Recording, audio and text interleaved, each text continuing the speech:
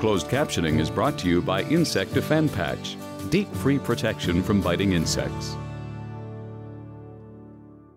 If you do any kind of long line fishing, whether it's vertical jigging in deep water like 200, 300, 400 feet in the ocean, or you're using downriggers, or you're using planer boards, or dipsy divers, and it's important for you to know how much line you have out, the only way you can do that is using a good quality counter reel. What I've got here is the Rapala RSC counter reel. You can see that it has a very efficient built-in counter, also a large line capacity, a nice knob on the handle, so it's very easy, especially if you have to crank a lot of line up. The reel is very light on its own, and it's ideal for use with both monofilament line and braided line.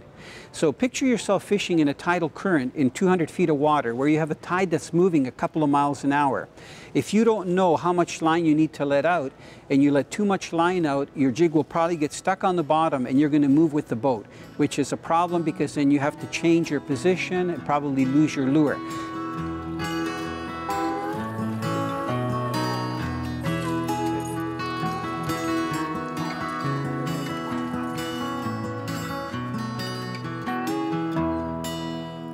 You know what? This might be a really good fish. This is a good fish. Just keep the pressure on. You sure the drag is set right? Yeah.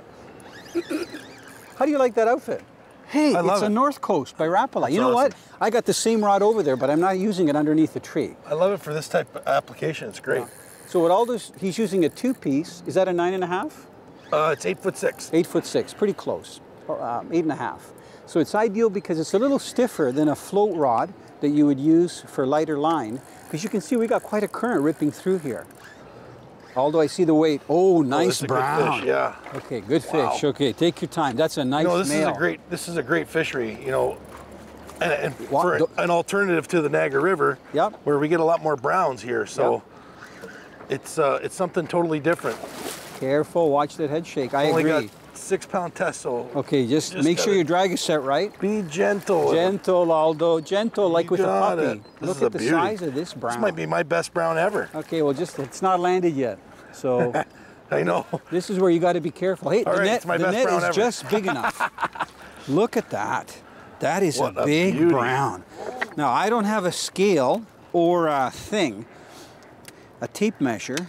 That is a huge brown, Aldo. I'm guessing it's got to be in the mid-teens. It's got to be 14, 15. Yeah, I would say. I mean, you guide, right? So you know. At least 12. Man, I can barely get my hand around that caudal peduncle. Look at that snout. Isn't that a beautiful thing? He's got a Jimmy Dorani lower kype with the big snout. Hey, how you doing? Isn't that nice? He's gorgeous. Good hook set, Aldo. Okay, pull the chain out. Oh, that hurt. Don't snap it back. Most guys have it like a piece of monofilament. Look at that, right in the corner of the mouth. Beautiful. Almost like I knew what I was doing. That is a gorgeous brown. Aldo, look at this. Come in and smile so you can say hi to your brother and your parents and stuff, so they know that you do actually fish. Hi, Ma. So this might be your biggest brown, eh? This is my personal biggest brown. So I can see why you're a guide. Yeah, it's so gorgeous. You do this, right? You just catch big fish for people and stuff? Yeah, it's fun, you know. Yeah. I'm glad you got it. Listen, and the coaching every time you pull that, it feels like somebody's pulling a noose around. Well, there's another hook in them, I just noticed. Okay, go ahead, grind it. Oh, okay.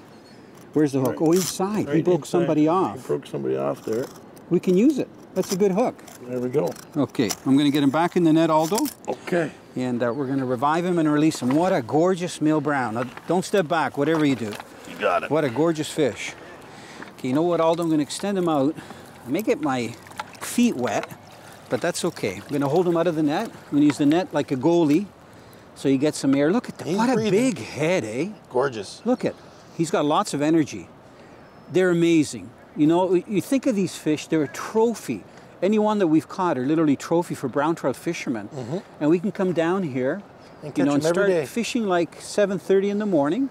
And by noon, you get a half a dozen browns. And some of them can be like in the teens like this. Look how wide his back is, Aldo. He's thick. You couldn't put your hand up there, you know, like around it. Yeah, well, he's got a big, thick back. So I'm going to just take my hand away. I love the kype on him. He's awesome. He wants to go. Is he going to go? He is going. Right back out. Goes. Look at that. What a gorgeous animal. We'll see you next year. Canadian Sport Fishing, brought to you in part by Suffix, the world's most hardcore fishing line. Yamaha Outboards, reliability starts here. sale, the Outdoors Superstore. Lucky Strike. All you need is a Lucky Strike. These little corkies that I've got here, I've got a whole box full right here, and they're all in different sizes. So I'm going to show these to you, because these are really important if you come down here, okay? There's the corkies. You can see I have a pretty good selection. But right now I'm using the smaller size right here, because the current is slow. So I want my spawn sack to be up off the bottom, but not too high. If the current was fast, I would go one size bigger really fast. I'd even go two sizes bigger like this one.